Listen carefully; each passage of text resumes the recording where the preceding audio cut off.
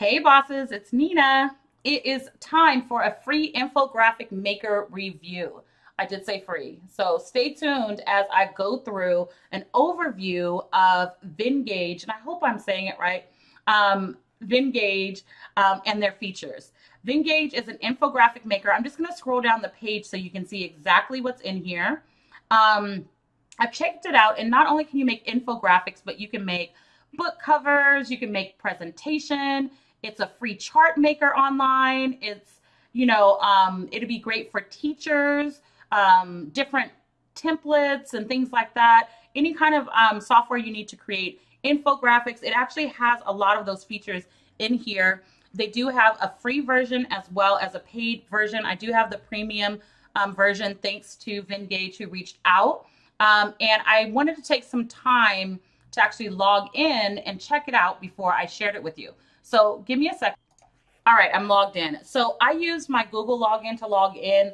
So they do have single sign-on through Facebook or Google, which I love. But we're going to jump through this. And first I want you to look at the free templates they have. And I believe there's an icon. Why can't I see it? There it is. There's a business icon and premium. So you'll be able to tell the difference between the free items and the actual in-depth paid versions. In addition to that, if you look at the bottom, as you're going through this, you'll see beginner, intermediate, and so you can determine if you're one of those people who are like, I can do Canva and that's about it, and I could barely do that, then this might be things to kind of keep you in the beginner realm.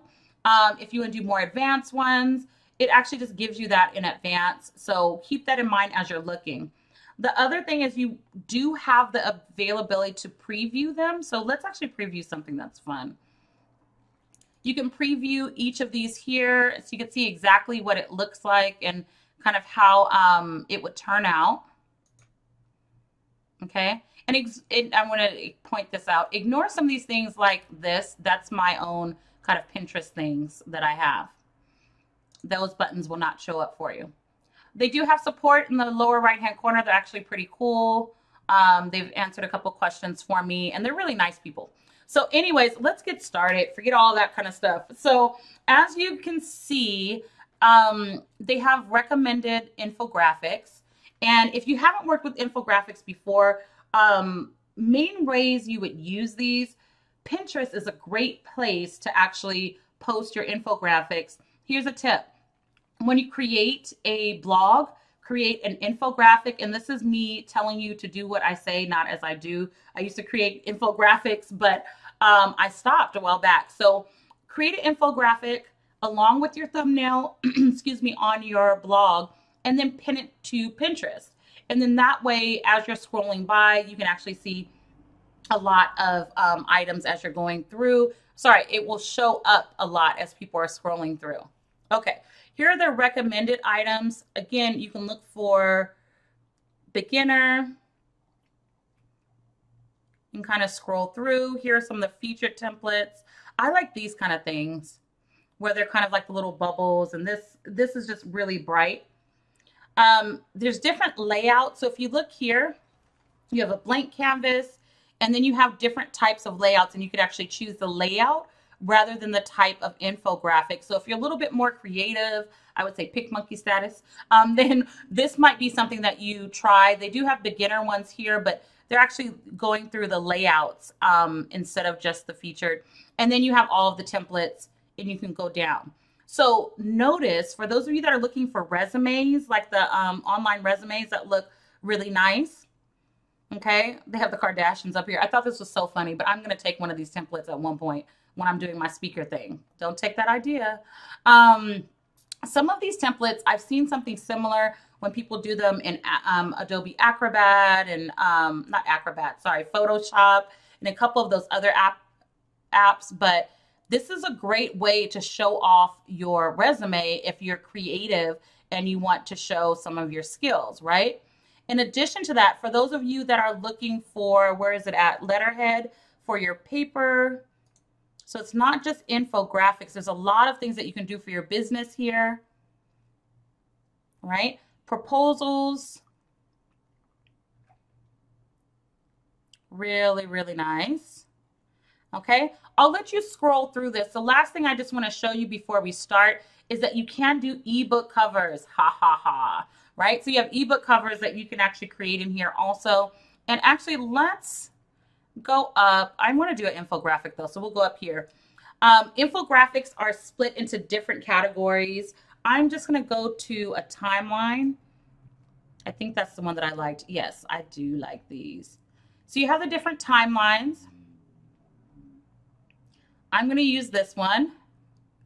I'll go to create. Let's make sure they still have, there we go. I think this is the account they have premium. Yep. Okay. This is pretty simple. There's elements on the left-hand side, and then in the middle, you basically point, click, and change, right? So on your left-hand side, there's text, little text boxes, things like that. You can add different items. You could add icons. But if it ain't broke, don't fix it. I would suggest just going in here and editing the information. So let's start with August. This is my birthday. Leos run the house. Or should I say world, right? In the comments, let me know if you're a Leo. Shout at me. If you're not, you can leave what you are too. Just know that we're Leos. Okay, as we're going through, you basically are just pointing and clicking. Notice some of these have stars on them and their icons, and it is kind of showing you that you can search for additional icons and shapes and symbols. I do want you to take a look at all of these items. So there's academic. I said in the beginning, if you're a teacher, this might be good for you and your students. I know a lot of people teach online. There's animals, household items. So I would search. I'm just going to search for coffee. Yay. Okay. So let's move over coffee. And you guys, I haven't kind of decided what I wanted to do. I'm doing this as we're going through. So I would do that, and notice I love when they have the lines because then I can make sure it lines up. But I'm going to change it so it's here. Notice here you can also sort by colors and all of these other things, but in this case, I have added my item, and at the top there's a couple of things you can do. I can copy it. So if I want to add these on each of the months, let's go ahead and delete the stars. They're boring. I'll do the same thing. Right? You get the idea. Keep in mind that at the top here, you can change. Let's see. I don't know, timeline, right? And it's automatically saving up here.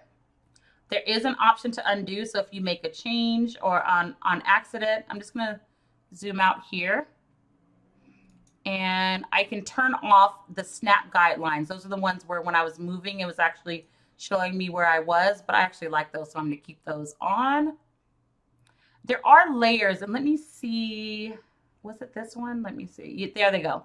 So I can move this backwards or forward, depending on what I need for the layers. Let's go all the way back and all the way forward. Okay. So these are things that you should be used to. Up here at the top, you can zoom in. There's a lot of different items that you can use to kind of switch it back and forth. I just like it's easy. So I'm going to go in here. Now I am going to be honest. There was something I didn't like, and I'll tell you when I get there because I can't remember right now.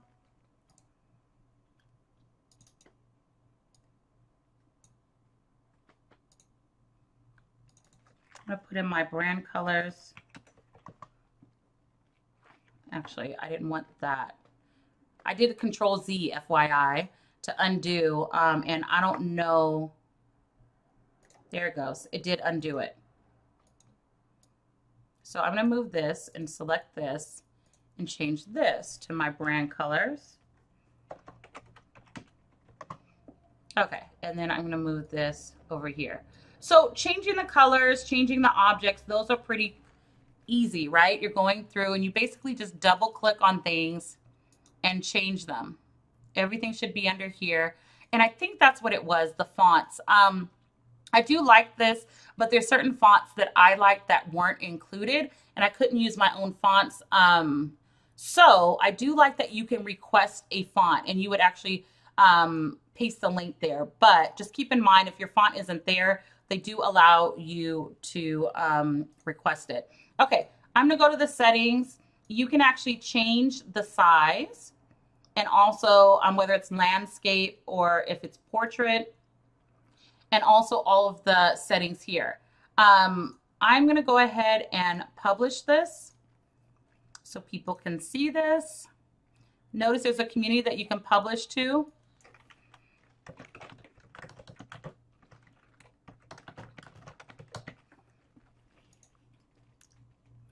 Okay, and then you have additional items. You can share this.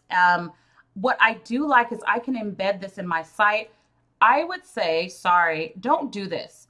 If you're gonna do this, download it and have people come back to your site, right? You don't want this image embedded in, you don't want the backlink to go to them. You actually wanna download it, upload it to your site.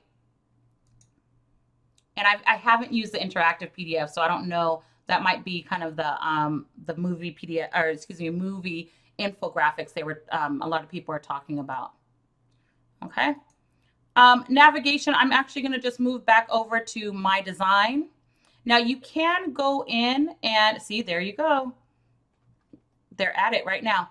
I can go into my brand, and I know there's certain things I haven't actually built out my brand identity. I'm actually going to do that in a separate video. I want to do a first look at that. So if you want to know how to build this out, let me know. I just wanted to show you how easy it was to create infographics.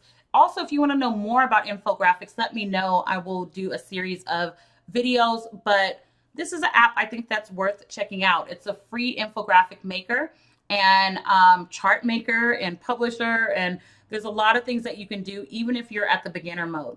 If you have any questions, leave them below, but make sure you click on my link below. I do get a small percentage for referring, and I will continue to make these videos. I do like this app. I think it's cool. I'm just waiting to figure out at what areas I'm going to use it. I am going to create a few infographics.